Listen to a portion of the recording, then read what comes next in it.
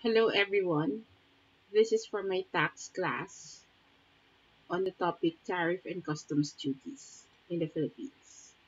So basically for tariff and customs duties, we have import duties and export duties. For import duties, there would be ordinary and special duties, which we will discuss later.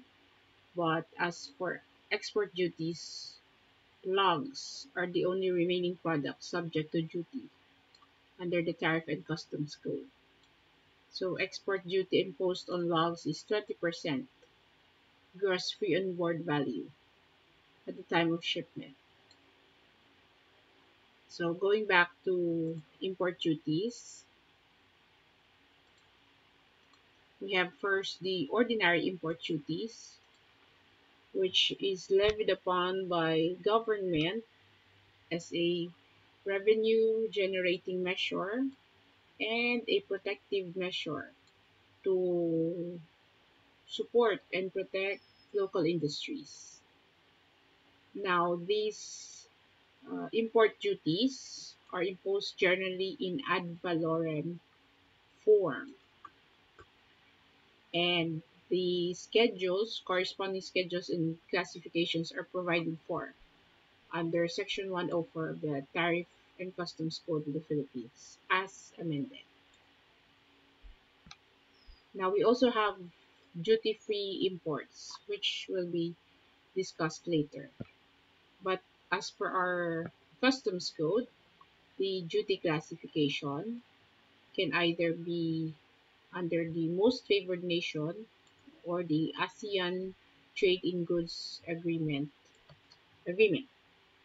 For most favored nations, the duty rates could range from free 0 to 30%.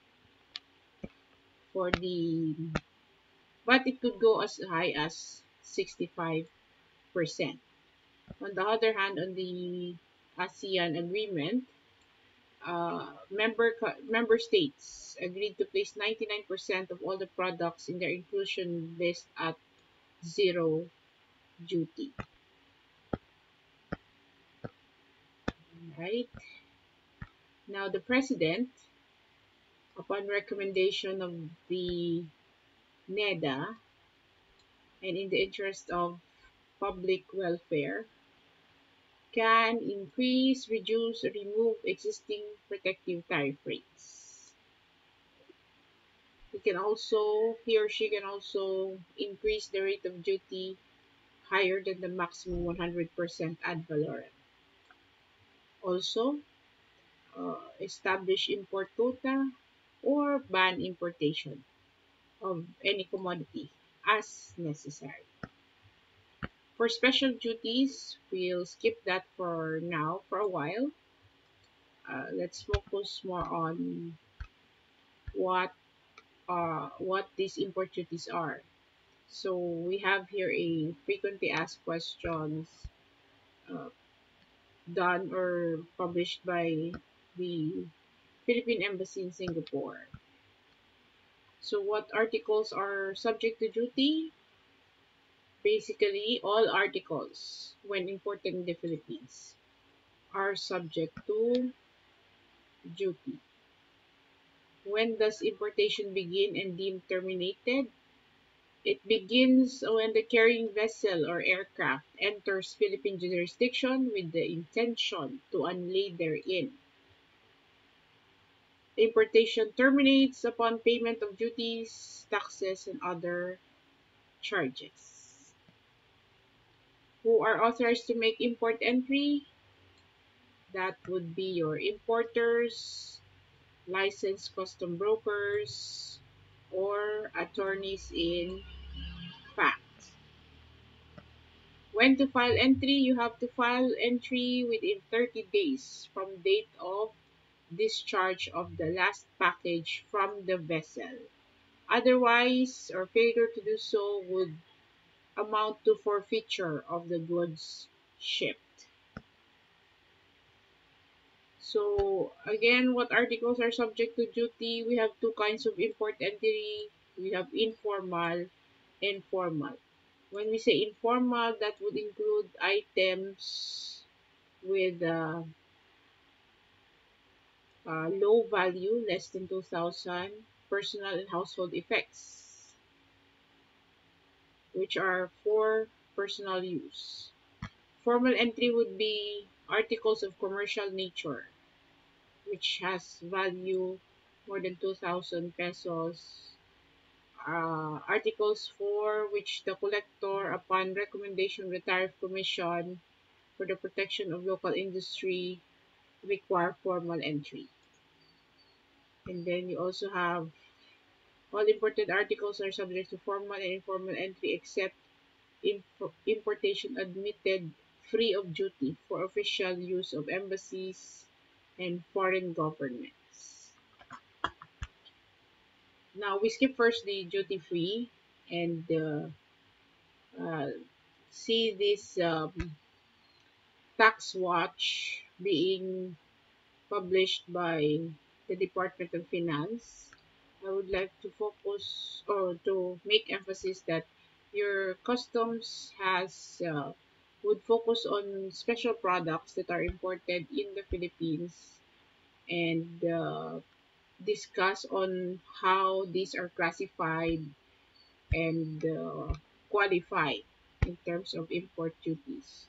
So these items are could be electronics, iPads, SUVs, distilled spirits, tiles and ceramics, frozen meat, yogurt, whey, cheese, and the like.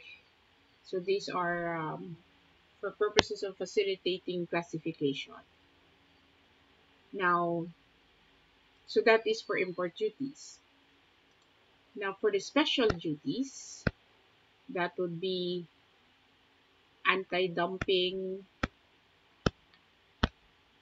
countervailing duties, marking duties, discriminatory duties, safeguard measures. These are special duties that, according to circumstances, would require a different approach or special attention from our tariff commission. This is the website of the Tariff Commission. If you look onto services, you would see the various special duties that our Tariff Commission goes into. Okay, so we have here a infographic. Say, for example, for anti-dumping measures, our Tariff Commission is mandated to conduct formal investigation and submit a report to DTI to for the imposition of definitive anti-dumping duties in cases where there are unfair trade practice of dumping. This occurs when goods are exported at prices lower than home market prices. So our tariff commission would look into whether these items are like products or imported items are like products with local industries and there is a big price difference and this is causing injury to our local industries. Who may file? It may be filed by domestic industry, local producers who are affected by the price difference of these imported articles. So our um, complainants can file for provisional measures, short measures, so like security by cash deposit or bond equal to the estimated difference in prices. And then finally, if there is proof of dumping, then our DTI can impose definitive anti-dumping duty uh, up to 5 years from date of imposition.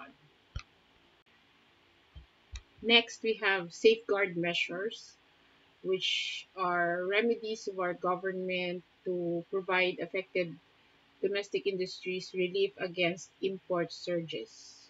Again, Our mandated government agency would be the Tariff Commission, who will conduct formal investigation, monitor the domestic industry's progress in its efforts to make positive adjustment to import competition, investigation on any legitimate request for extension or reapplication of safeguard measures.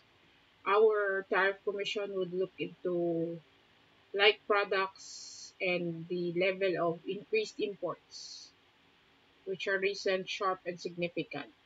And they will look into the causality of these increased imports of like products and how much injury or threat is being made to our domestic industries. Who may file? That would be your domestic producers, even the president, our House and Senate representatives on agriculture, and uh, members of the Committee on Trade and Commerce. Also, DTI or the DA Secretary. The measures that can be done would be provisional measures, which is not to exceed 200 days, and if there is enough proof, definitive safeguard measures, which would include increase in or imposition of any duty on the imported product, decrease in or imposition of tariff rate quota on the product, etc. Now, to avoid any issues or imposition of special duties, importers might as well go for this service known as advance ruling on the classification of goods, wherein importers can get official, binding, time-bound, written advice on tariff classification issued by the Tariff Commission prior to the importation or exportation of a product. So, under the Customs Modernization and Tariff Act, an importer or exporter may file a written application for an advance ruling on the tariff classification of goods with the Commission. And the Commission shall render ruling within 30 days from receipt of the application. Conditions for the ruling, advance ruling would be uh, for one product or item only, the application shall be filed within 90 days before the importation. So this type of tariff class advanced classification enables uniform identification and application of goods for the purpose of tax and duty collection, as well as application of rules of origin, international trade negotiations, and analysis for economic and business planning. Who will benefit from this service? Definitely government, importers, exporters, brokers, businessmen, and even students. With the correct usage of tariff classification, this should facilitate importation, prevent misclassification, misdeclaration, minimize supply chain disruption and shipment delays, allow for collection of valuable statistical data, and promote the payment of correct tariff and taxes. Now, we also have what we call duty and tax-free privileges, which is given or extended to returning residents who are Filipino nationals, have gone abroad, and are now returning, overseas Filipino workers who worked in a foreign country under an employment contract, as well as former Filipinos. So, balikbayans are also entitled so to this tax duty and tax-free privileges. So, the extent of this privilege would be as returning resident and as overseas Filipino workers. You have their limits. First 10,000 exemption. Um, quantity is limited to one of each kind. privilege has not been enjoyed previously during the calendar year, etc. Family members of returning residents are also entitled to certain privileges. Conditions and limitations attached to the tax exemption privileges are as follows. Of course, you also have, if you don't fall under the three categories, you can also avail of the duty-free shopping from the duty-free stores. This is tax or duty-free merchandise for the convenience of travelers. There is no issue on government losing money because here government earns revenues from these stores. These stores are located in your airports. Also, so you have duty-free privileges for returning Filipinos, overseas Filipino workers, duty-free shops. We also have special economic zones, which are selected areas with developed infrastructure, which have the potential to be developed into agri-industrial, tourist, recreational, commercial, banking, investment, and financial centers. So duty-free and tax-free flow of goods are allowed in this economic zone. Okay. Of course, these privileges have limits. Uh, Frequent traveler avail of the privilege where every time he travels but not exceed $10,000. Okay, you have the following conditions for duty-free shopping. Also, we have special treatments when you bring in motor vehicles which are brand new. The importation of brand new motor vehicles of all types can be liberalized and no longer require prior authority to import. When a motor vehicle is brand new, the following criteria must be satisfied. If not, they will be processed as used motor vehicle. Okay, we have the following individuals who are qualified to import used motor vehicles: returning residents, immigrants, Filipino citizen which holder of a 13G visa, foreign national married to a Filipino, Filipino citizen, a holder of special visas issued to awardees of special government projects with the following conditions. Okay, what else?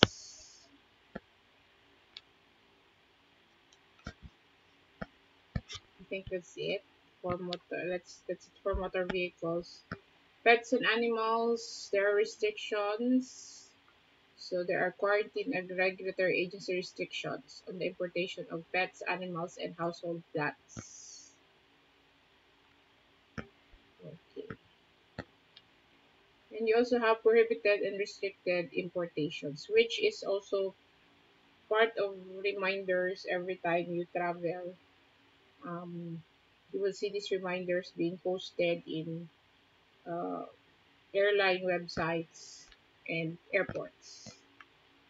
Balikbayan boxes, personal packages, personal effects, or pasalubong sent by our dear Filipinos residing abroad.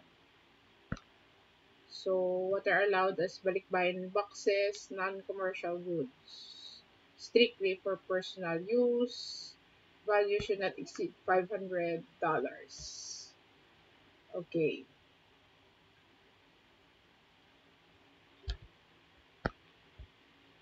so balikbayan boxes opened in the Philippine Customs, yes, for examination of the consolidated shipment, which is required by law.